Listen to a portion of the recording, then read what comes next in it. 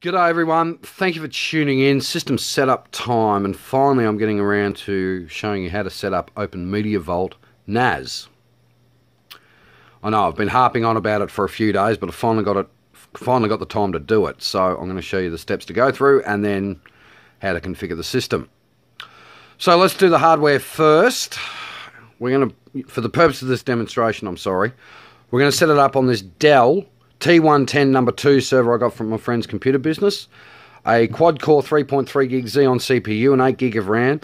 Plenty of guts in it to do a NAS file server. Unfortunately, OpenMediaVault does not like the embedded RAID controller on this, so it will be doing an AHCI, but we'll create a RAID within OpenMediaVault. So I'm going to set it up on that, and then I'm going to show you how to access it from here, and you can do your configuration and then set up users and everything. So let's go and do install straight away. It is a Debian based kernel, so it's pretty easy to set up. And this server's got enough guts in it. It's connected, unfortunately, to a 100 megabit switch, which is perfectly alright considering my internet's only 25 megabit. But when it goes into production mode, I would put it on a gigabit switch. Anyhow, all right. As always with anything Linux or Windows, make sure you get your locale right. Now, I would hazard a guess, and I would assume because of my firewall settings, this thing is not going to get NTP. But I'd advise you to make sure you've got at least the BIOS clock set correctly.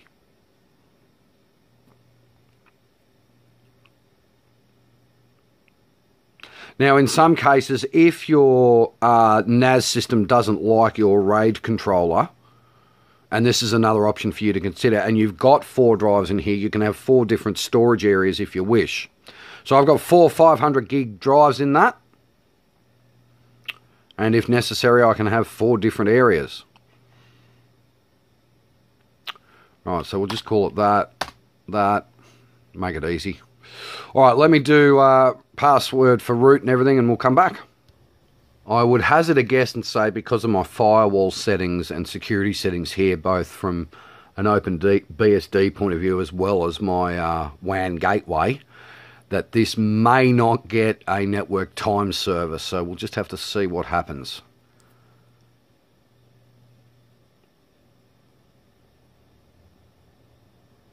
I've got to give Dell credit. This thing is set at performance level in the BIOS for proc and everything, and it is super quiet. Very quiet. All right. I think we'll cancel that. We'll go with Victoria.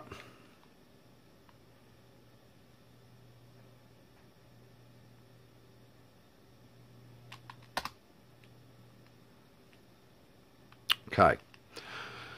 In this case, believe it or not, with any NAS system, you can actually set it up and still use some of these drives for storage. But what we're going to do is use these 3 drives in a RAID. Okay.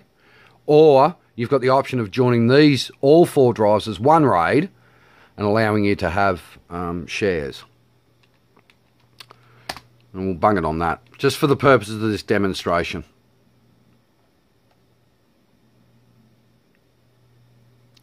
Very Anaconda looking feel to the system here. All right, once all this is set up, we'll come back. All right, so the installation is now complete. Disk is out. We now reboot. And the reboot is a pretty simple process. All right, once it's rebooted, we'll come back. All right, so once the system's rebooted into your new NAS, you'll be greeted with this with OpenMediaVault. Now, mine says there's no network interfaces available, but I've already done an IF config and I'm getting an IP address. The other thing is, you'll notice here that the default username is admin and the login is OpenMediaVault. Clearly, you'd change that. I was going to show you the web interface on this little HP. Just as a side note, this is called a HP Notebook 10, HP Pavilion 10 notebook. I finally got the name for it, but that's what that is. Instead, because this is too small, as you can see, I'm going to go over to the main PC and show you the steps there. Oop. So when you bring up the IP that's been assigned to it, you'd obviously enter in the default details, which in this case is admin followed by OpenMediaVault. As I said, this is going to be a bit slow, and this is what you'd be greeted with. Now, as you can see here, there are no services. There's the system information. So the first thing you want to do is check your physical disks. Now you have options here. Now, what I would be inclined to do, and this is if it was somewhat possible, use a smaller drive for your operating system and then RAID them all. You could actually have separate drives for everything if you wish. So you could have, say, this one for your recorded TV programs, this one for music, and this one for files, or you can put them all together. Your decision. To actually RAID them, you simply create a RAID like that and it'll show you what RAIDs are available. Or you can create individual file systems. Create a file system. You can select a drive, you can pick any of them as you see fit. And then you can obviously select whether you do ButterFS, Journal, XFS, whatever. I would use ButterFS personally. That's up to you. And then you need to enable your services. So once you've set up your RAID management or individual disks, your obviously users and shared folders, then you've got to set up your services. Now, if you've got obviously down here FTP, NFS you'd obviously use for Unix, aka Mac. You've got your rsync, you've got your SMB, CIFS, SSH services if you want to get into it that way, all that type of stuff. Shared folders, this would be where you would organise which folders you're going to share on what device. Obviously the devices aren't correlated. And then you'd set up the permissions. And once that's all done, you would have a NAS. And as I've said in the past, this is how it would show up.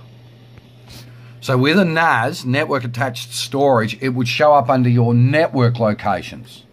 Whereas a SAN shows up under local disks, right? So you've got storage area network, which means it shows up as a local disk under your My Computer, and then network attached storage, which obviously shows up under network locations.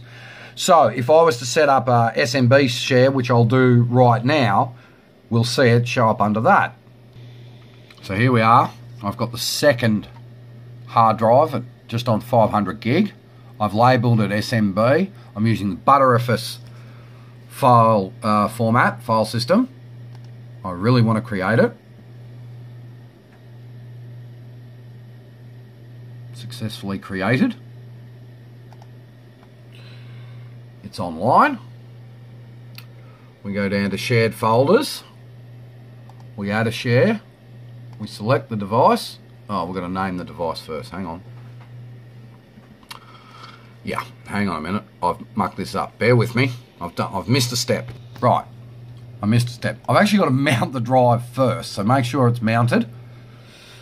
Then we go down to, we obviously have to click apply over there. We definitely want to apply it. So I've made one 500 gig drive. See there, it's used 384K. Then I go to shared folders. I add a share and just call it SMB for purposes of the demonstration. We select this drive, which is the one we've just done. Path is SMB. Users, save that.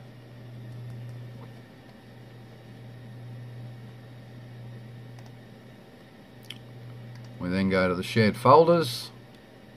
You can see it there. Now what happens is if I go down to here, go to network, it should show up somewhere. It's not going to show up. I haven't ID'd it. Hang on. It'd be a good idea if I actually enabled it, wouldn't it? So we now refresh the network services and it should show up, although my network is running like a pig at the moment. So hang on a moment.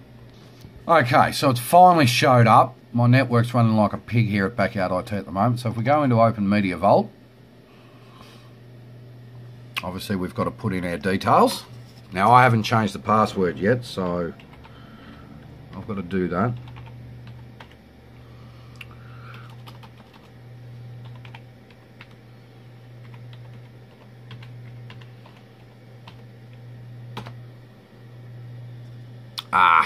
Hang on.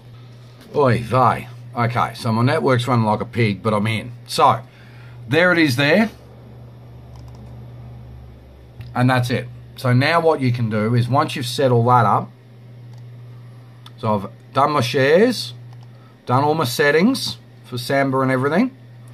What I can do now, if I wish, is actually map that drive so that it ends up showing up under here, and it would show up in your network locations more than anything else.